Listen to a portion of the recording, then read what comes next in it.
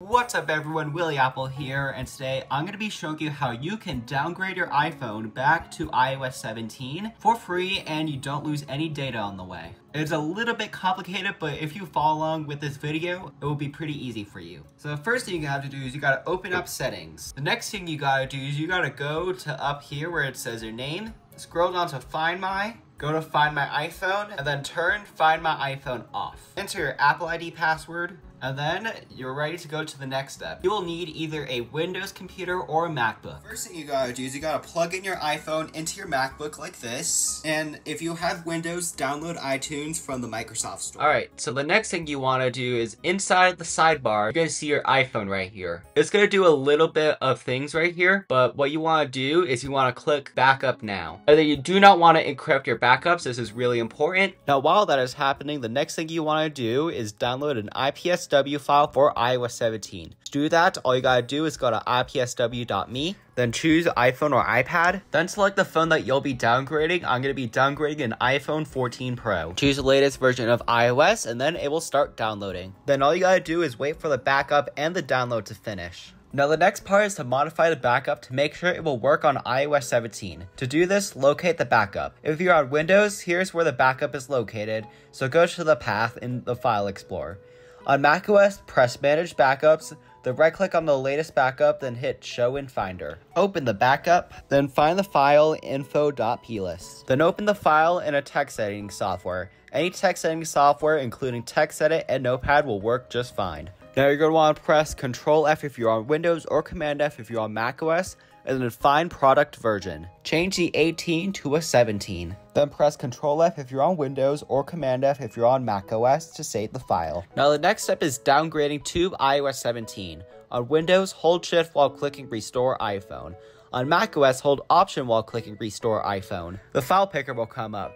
Choose the IPSW file that you've downloaded, and then hit Open. Once you do that, Finder or iTunes will prompt you that you're going to restore back to iOS 17, and will verify the restore with Apple to make sure it's a legitimate restore, which it is a legitimate restore, so just click on Restore, and then you won't be able to use your phone for a while. It's going to extract the software, but once it's done, your phone will turn off and it will restart. Once your iPhone settings disappear from the Finder or iTunes, all you gotta do is wait for it to appear back in the sidebar right here. It will take a little bit for it to do it, but don't worry, it's doing it. You'll see on your phone that there is an Apple logo with a progress bar. Once you see your phone appear at the sidebar right here, you're also going to see the hello screen appear on your iPhone. It's going to say hello in different languages. All you gotta do is click on your iPhone in the sidebar and it will say activating. Now the next thing you're going to see is it's going to say welcome to your new iPhone, and you're going to want to click restore from this backup and make sure it's the phone that you actually want to back up from, and then click on continue, and it's going to start restoring it from the backup. And on your iPhone it's going to say restore in progress. Once the restore screen disappears, you're completely done with your MacBook. So let's go back to the iPhone and I'll show you that it is now on iOS 17 and I did not lose any data. As you can see, I'm now on the hello screen, and we're going to do swipe up and it's going to say restore completed, and you're going to need to choose your Wi-Fi once again, and then you're going to need to do Face ID once again since that is not included in the backup. So just